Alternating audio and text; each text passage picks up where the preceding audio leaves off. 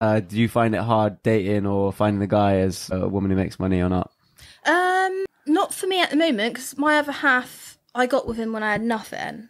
Literally nothing. Yeah.